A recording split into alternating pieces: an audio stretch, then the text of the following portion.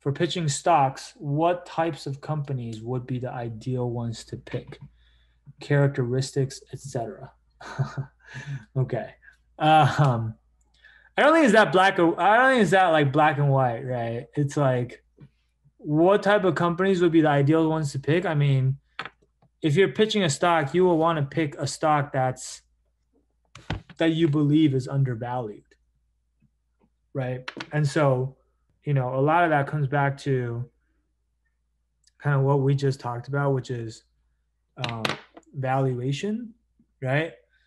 But you could find a good stock in any industry, really. I mean, some industries probably easier to do than others, right? Because some industries have more favorable tailwinds and just kind of macro level trends, whereas some industries might be not as favorable, right? Like if you say um, brick and mortar retail, like probably harder to find a good stock in brick and mortar retail because you see all the JC Penney's and I don't know, Radio Shack and Best Buys of the world, they're going out of business, right? Why are they going out of business? Because everything's moving online.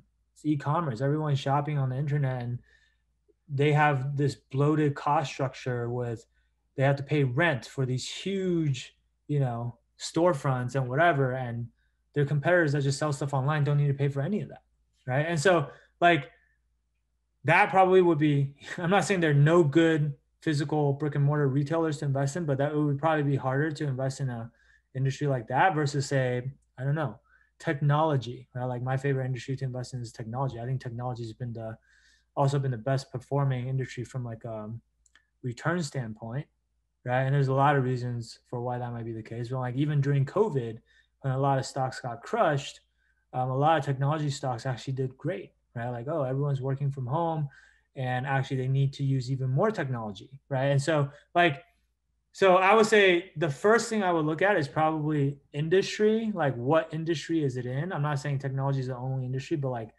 you want to pick a market or like an industry where like the environment is favorable, right?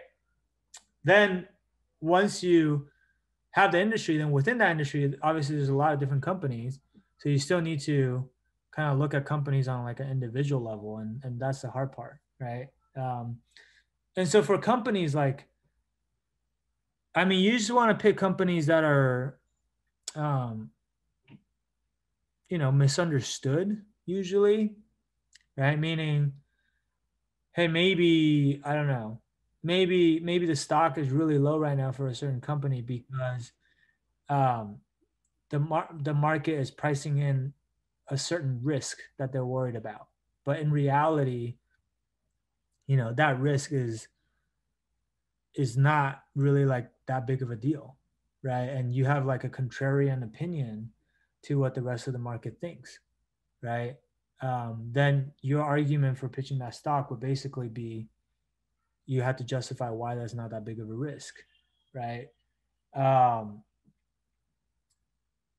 what else? I mean, like, otherwise, it's just like, hey, maybe, there's like typically, um, you want a company that is growing quickly, right? Because I think the market in general favors high growth. Like really the two, if I really dumb it down, when you think about like valuing a stock, you can look at it along two different axes. It's like growth, and then there's like margins, right? How quickly is the company growing? And then how profitable is it? For every, how quickly is the company growing means how quickly is the revenue growing, the top line, right? And then margins is like for every, okay, that's great, you're growing, but for every incremental dollar that you're bringing in, how many cents do you get to keep, right? The higher your margins, the more of that money you're actually keeping, right? Because your expenses are lower. And so typically those two things kind of are trade-offs, right? Like you can always spend more money and grow faster, right? But if you spend more money, that means your expenses are higher and your margin is going to be lower. So a lot of high growth companies in the beginning, they're unprofitable until they reach certain economies of scale, and then their costs are going down and whatever. But like if you can find a company that's high growth and high margins, then those are usually, best in class, right? Or maybe you find a company that's growing really fast right now and they're not profitable yet, and then you argue that eventually they will be very profitable because, whatever, right? Like right now they're not profitable. I'm making this up, by the way. Right now they're not profitable because they're investing in growth, because the nature of the market that they're in is that it's a winner takes all market, meaning whoever can like grab the most customers first and kind of become that 800-pound gorilla in the space, they're going to become essentially the monopoly, right? And once they become the monopoly, then they have all the pricing power and competitors aren't going to be able to take them over. You know, like Google, like Google is like essentially almost a monopoly. Like, yeah, there are other search engines, but most people just use Google, right? So like you might argue that, hey, even though right now it's unprofitable, but it's growing the fastest, it'll eventually be the market leader. And once it does, then you don't have to worry about margins because the margins will come, right? I mean, other characteristics you might look for. I mean, so growth, we talked about growth, we talked about margins. If there's like some unique competitive advantage, like at the product level or just in terms of their business model that makes it differentiated from their competitors, right? I mean, competitive advantage could be a lot of things. It could be, I don't know, network effect or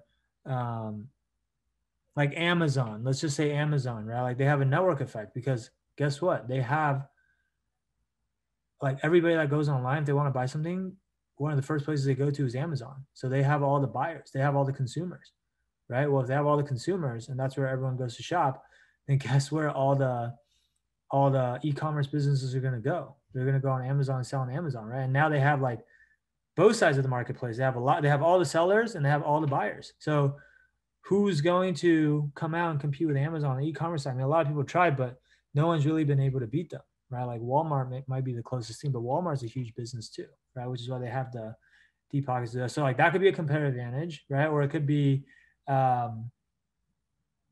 what else? Like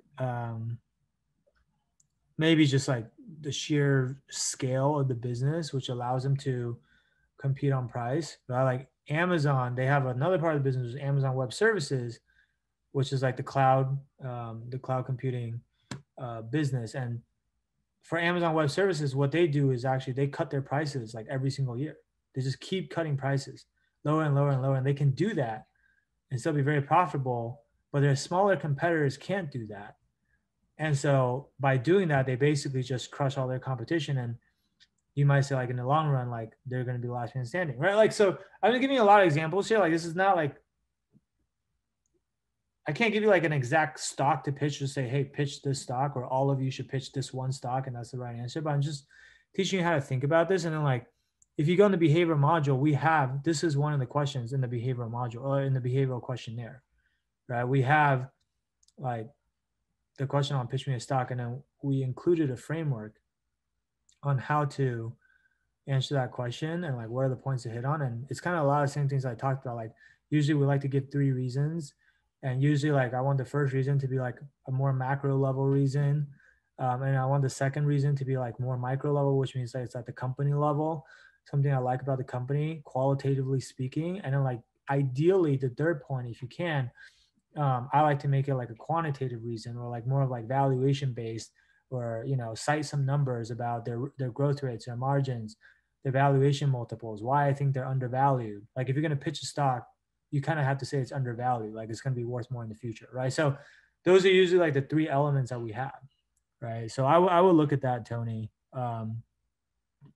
and that's pretty much that. Hey there, I hope you enjoyed this video. If you're looking for more customized advice that's tailored for your specific situation, then I invite you to book a free strategy session with our team at the link below. We'll talk to you soon.